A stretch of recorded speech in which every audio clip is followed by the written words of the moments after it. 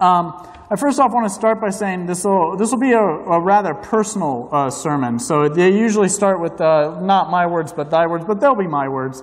So I do apologize. It might turn some people off, but don't go anywhere. I promise I'm going somewhere with this, so just stick around to the end. To give you the basic background of why I'm preaching here today, of course Dr. Knott was ill, and I was in Peru at the time, and Phil had asked me, hey, at some point in the future, would you like to talk about the mission trip? And I said, well, if he's going to be out that weekend, I'll just go ahead and take it. I got invited to go on the mission trip, the Medical Ministries International mission trip by Dr. Bose, who is also an elder at the church, and my personal optometrist. These are his work.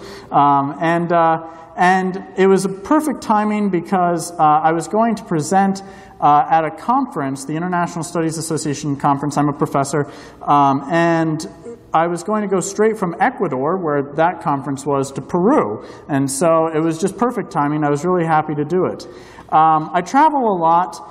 People who know me know that. I have a passport, and right now of the original 20 pages, only 8 of them have no stamp. And I got this passport 5 years ago, so it hasn't been that long. And I found that all of my best stories when I travel start with talking to strangers. In fact, on my most recent trip, when I started off in Ecuador, I had an opportunity to go see the equator, and I thought that would be really cool, take some pictures there, but I had to get a cab first, and I got the cab during the lunch break of the conference. And I get in the cab, and she doesn't speak any English. I speak just enough Spanish. All of our conversation ran out after about 10 minutes. She was a huge fan of the San Antonio Spurs. She loved all my pictures of seeing them. But realistically, it was sort of hard to have a conversation. My Spanish is, Duolingo Spanish. It's not, I can't really speak Spanish. And at one point she said, do you like the music? And I said, it's okay. And she said, well, what's your favorite kind of music? And I said, oh, I like rock and heavy metal. And she said, okay, I don't listen to that very much. You mean like Nirvana, right? And I was like, yeah, that's a famous rock band, sure. So I get out, I take my pictures at the equator, I get back in the cab at about 10 minutes, and she set up her phone to go into the speaker where she has a 90s rock playlist on it. And it starts with Nirvana, which is fine as a good band, but my favorite part was actually a couple songs in, we got to a great song called What's Up by 4 Non-Blondes. And for those of you that missed out on the 90s, I was able to get my cab driver, who spoke no English, to scream sing along with me to the song. I'll turn the mic off real fast.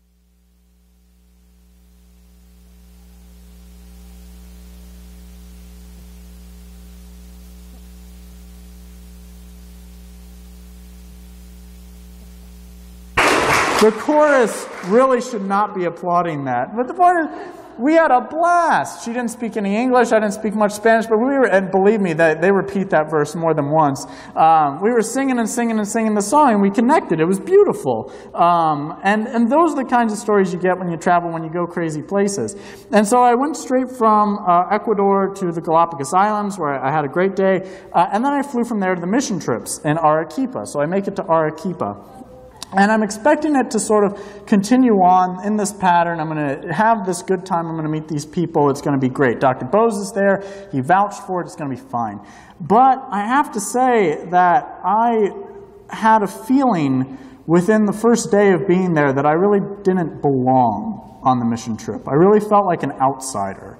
And it was quite extreme. I heard them telling jokes. I heard them having conversations, jokes that I didn't think were funny, and conversations that I really didn't want to jump in the middle of. I felt very isolated on the mission trip for the first couple days. And you see, the thing is, of course, that I was hiding a secret from all of them. And the secret was that I'm a liberal. And I'm a liberal with a capital L. I'm so liberal, I even want my water to be blue. I'm so liberal, every time I walk by Ted Cruz's office, I have to cross myself. I'm so liberal that when I tell people I'm a Presbyterian, I always have to pay PCUSA, not PCA, PCUSA, just so they know. For those of you unfamiliar with the distinction between the two branches of Presbyterianship, there is a very wide difference. And I found that I have a hard time in our modern era, in the past 2 years of the Trump presidency, and even well before that, of connecting with a lot of conservative people, and then very particularly with evangelical Christians, which was most of the crowd that I was around.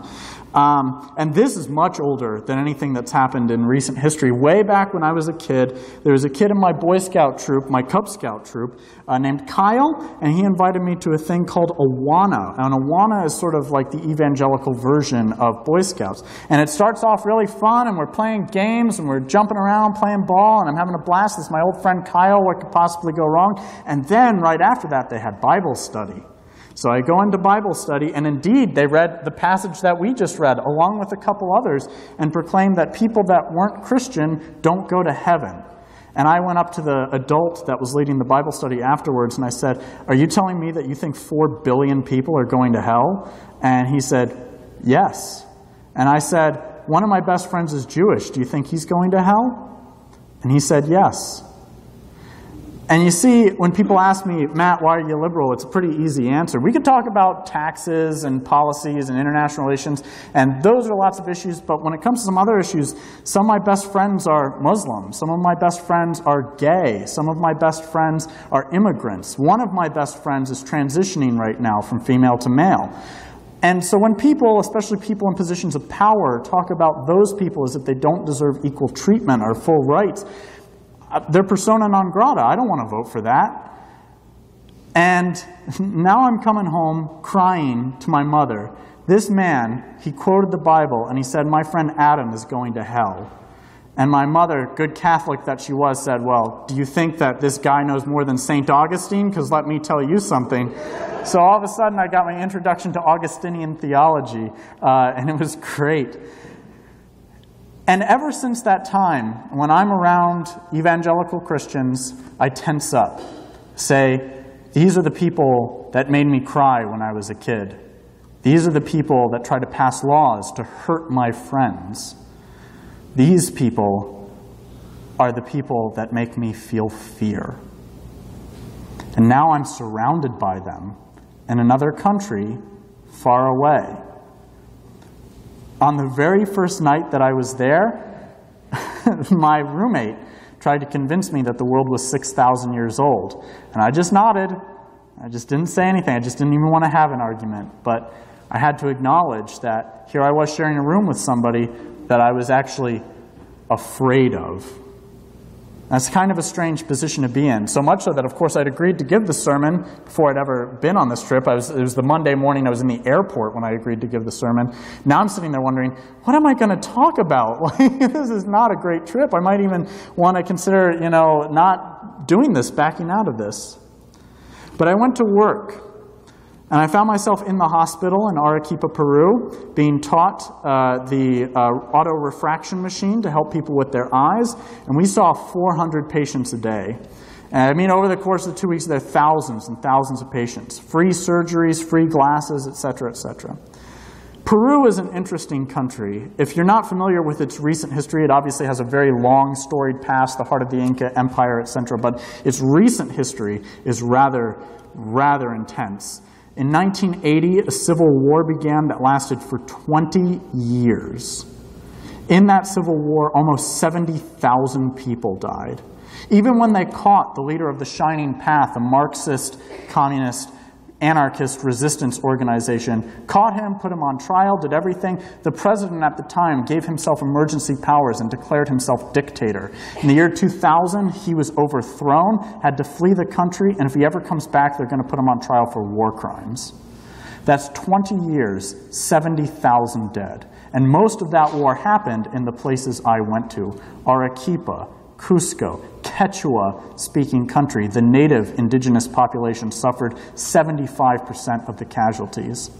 And as I was doing auto-refraction for these people, it occurred to me that some of them had been on one side and some of them had been on the other. Anybody that was older than 18 had been in the war, had experienced it, and anybody that was 30 or older than that might have even fought in it. Did I give a free pair of glasses? Did I give a free eye exam to a terrorist? Did I give it to a dictator supporter?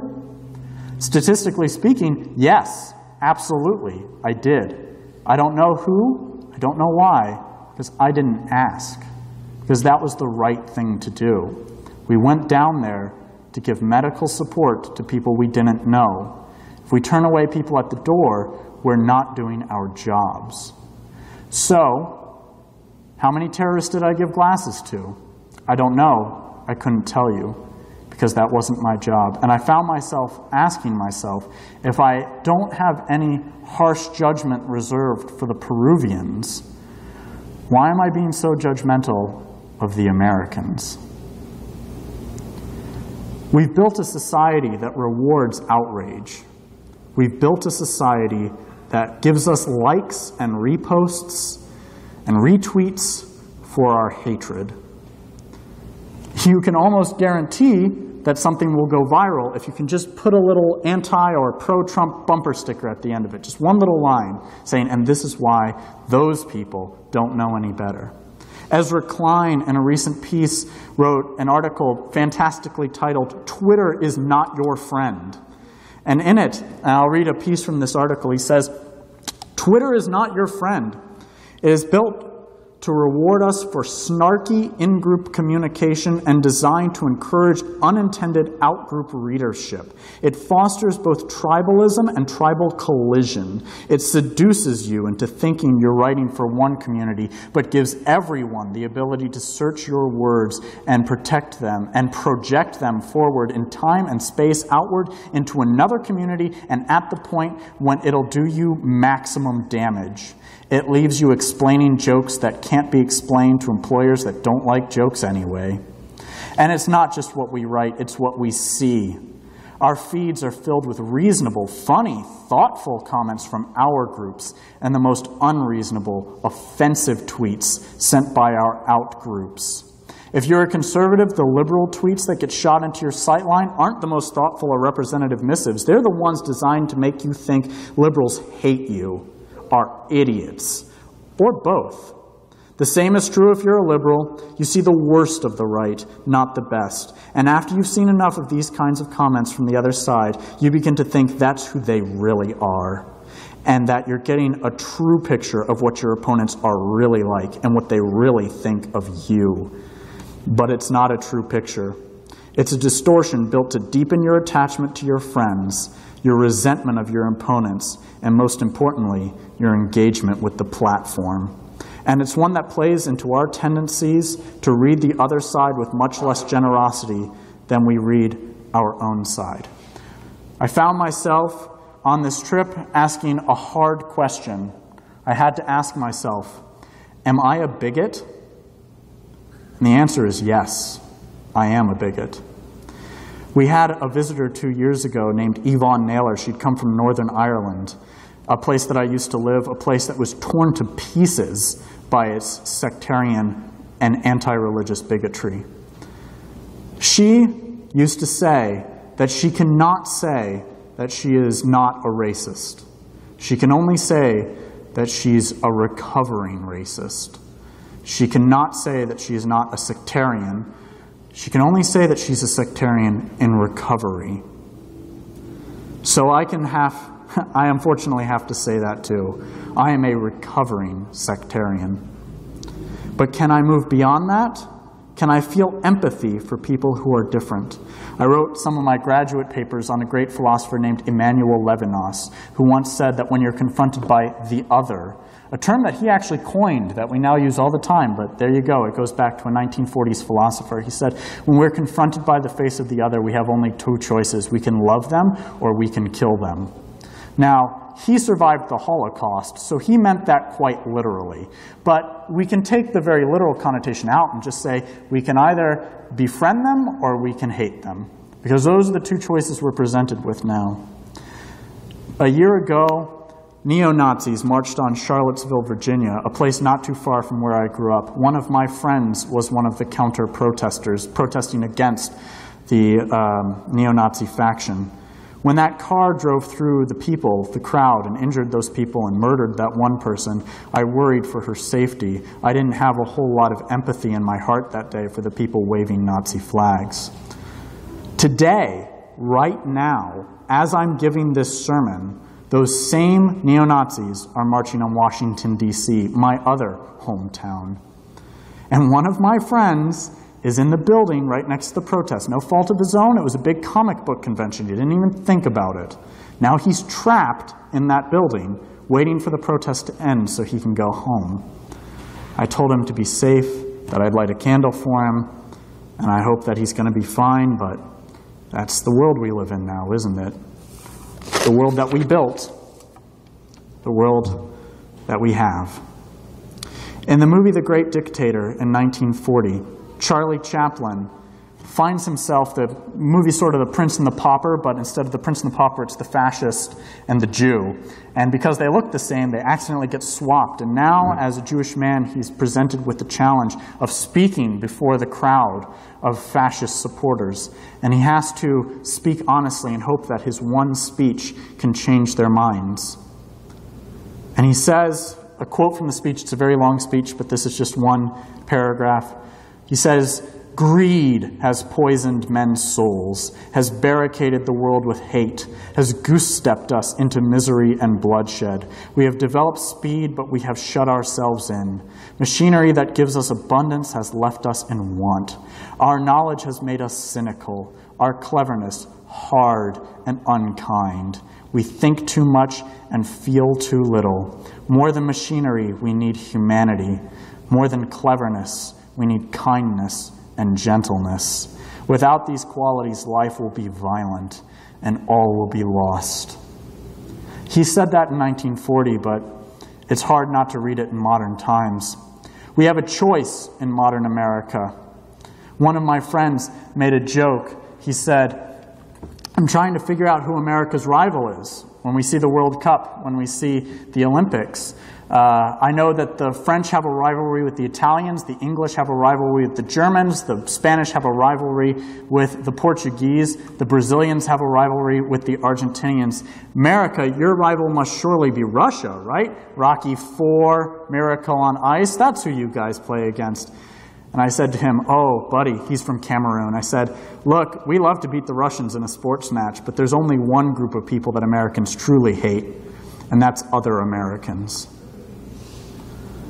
We can barricade ourselves in, or we can reach out. It's not going to be easy. In fact, it's going to hurt a lot. But at the end of the day, we don't have to compromise on our deepest held beliefs. If I say the world is 4.5 billion years old and my roommate says the world is 6,000 years old, there is no middle ground. We can't split the difference. If we decide to come together and say, well, maybe the world is 2.25 billion years old, then we're both wrong. Neither of us have gained anything. But what we can do is acknowledge the humanity of the other person. I can vehemently disagree with somebody and still see them as a human being deserving of human dignity. Indeed, the very person I described in that story talked to me every night, prayed with me, invited me to run, invited me out to dinner. He even offered to buy me hot chocolate. Can't get better than that. Not in Peru, you can't. Even for these truly wretched people that are marching on my hometown today, I can view them with hate or I can view them as lost souls. If they marched on Jesus, he would have given them bread. In fact, the paragraph right before the paragraph that was read today is the story of the fishes and the loaves. People come to see Jesus. Jesus gives them bread. He doesn't ask them first, who are you? What's your background? Do you believe in me? Did you kill anybody? He doesn't ask those questions. He feeds them because they're hungry. And that's all there is to it. And indeed, if the people that were marching on my hometown today came and visited me in Arequipa, I would have given them a free eye exam, no questions asked. This doesn't mean that we shouldn't stand up to them and their racist views. It is only to say that they are still human beings. At one point in my isolation, one of the people on the trip approached me. I was sitting by myself at breakfast, not talking to anybody, which I'd done for the past 2 or 3 days. She sat down next to me and she asked the smartest question somebody can ask a college professor. She said, "So what's your research about?" The next 30 minutes of her life were gone. Believe me, she got an earful. But at the end of it, I felt like I'd made a friend. because she just kept on asking more and more interesting questions. And I was overjoyed to have made one friend on this trip. But it was funny, because once I started talking to her, well, then she introduced me to somebody else, and somebody else, and somebody else. And by the end of that day, not but 8 or 12 hours later, I had a group of them, and I took them to the Catholic monastery right next door, where, because I'm such a big history buff and had already toured it once, I was able to give them the tour. And then after that, we got hot chocolate. It was fantastic. I went from having 0 friends to having a bunch of friends in one day, just because somebody was willing to come up and talk to me, and just because I was willing to listen. I had a choice. I could have said to that woman, hey, look, I'm just trying to eat breakfast here. I don't really want to get to know you that well. But I didn't. And by the end of that day, I was surrounded by laughing, happy, chocolate-drinking evangelical Christians. I left Arequipa reminded that Christianity is nothing if not a big tent. There are 2 billion Christians. If Christianity is big enough to hold me and my roommate, then it's big enough to hold a lot of people. As the letter from St. Paul says, truly in Christ there is no male or female. There is no Jew nor Greek. And if I might add, there is no liberal or conservative. There is no white, black, Hispanic, or Asian. There is no PCA or PCUSA. There is only the love of God. And as the first letter of John reminds us, in love there is no fear. I started a couple paragraphs ago by telling you about the things I don't take literally, but perhaps there is one thing that I do take literally. That is that God is love. That every time we put aside our fear and embrace our love, we embrace God. Every time we feel love and are in love, we are in the presence of God. God will wipe away the tears of the world, and love will heal our hearts. And every time we say hello to the stranger, we are saying hello to a child of God. And we have a chance to say hello to ourselves just one more time. And maybe this time we'll see something new. Thank you.